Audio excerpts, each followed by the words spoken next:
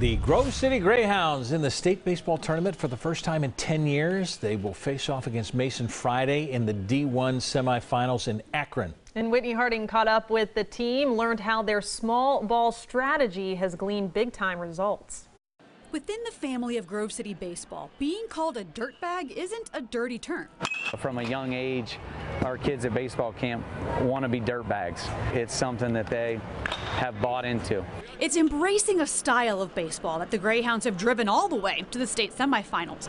Old school small ball. We don't really have that many big guys on our team, so we just kind of buy into bunting and stealing bases, and we practice that every practice. And in an age where in the majors it's all about the home run, Ryan Alexander and his staff actually haven't had a hard time getting these guys excited about that strategy. In fact, the Greyhounds enjoy getting under other teams' skin. I think it's fun when the other teams see us bunt like 3 times in a row. They always get mad at that. You'll see a bunch of teams doing stuff that they've never done before, and it's really frantic at times. And that's probably one of our favorite times, is after a big error or something happens from the other team, from like a bunt or something. It's really a momentum swing for us.